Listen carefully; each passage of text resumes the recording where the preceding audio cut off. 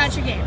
Okay, so my game is Card7, which is a zombie card game, Card7.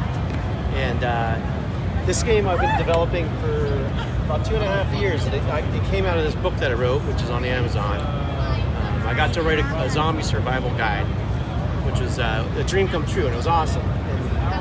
And then I had to take about 5 years off of zombies. And then I came back to it and wanted to make a game because I love games and I'm a big gamer. So I made this game. It's a big mess right now, but the game takes place in a suburban neighborhood.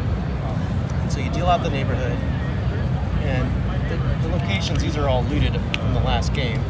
But so the locations are like a trailer home and house, gas station, and you have some stuff like a pub and S-Mart too, where you're going to have a lot of zombies. So they kind of builds towards the S-Mart, and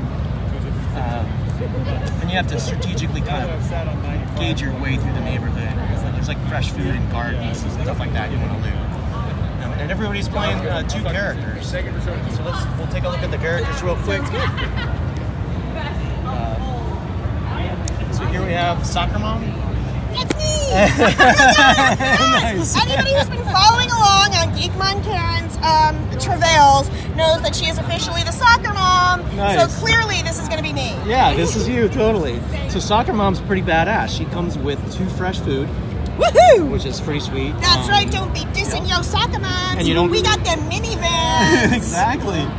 Yeah, exactly. You got the Chevy Tahoe. Yes!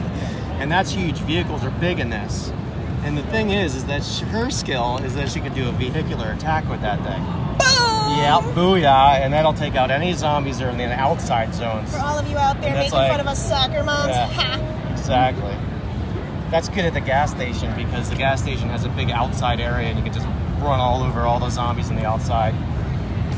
And then let's see what else. Scarf and glasses, and that helps protect her. And so she's actually the only character that doesn't come with a weapon. Because soccer moms are weapons, duh. Right? She's got her move. Right. But she's really good in everything supporting. And so then they pair, and then you can pair it with, like, say, the punk rock girl. Oh, over here. Yeah. And so the punk rock girl, she starts with a Ruger P89, which is a pistol. And one of the innovations of this game, and this isn't the Ruger, but it works the same way. It blocks a little better. It's got a higher magazine capacity, worse jam rate. And then as you shoot, that's how supply is managed. Like a zombie game, it needs to manage supply. And this is one of my little innovations. So, 3D printer. Oh, nice. I like that. That's pretty cool. Oh, and then the gasoline can run out in the car. Yep. Exactly. And so Punk Rock Girl's got a special ability with pistols. She can rapid fire. So that means, and some weapons have rapid fire, like the AK, for example.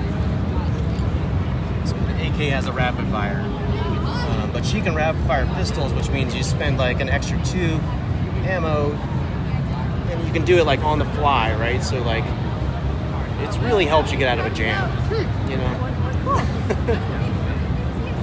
Awesome. I'm a little nervous. It's okay. It's okay. So it's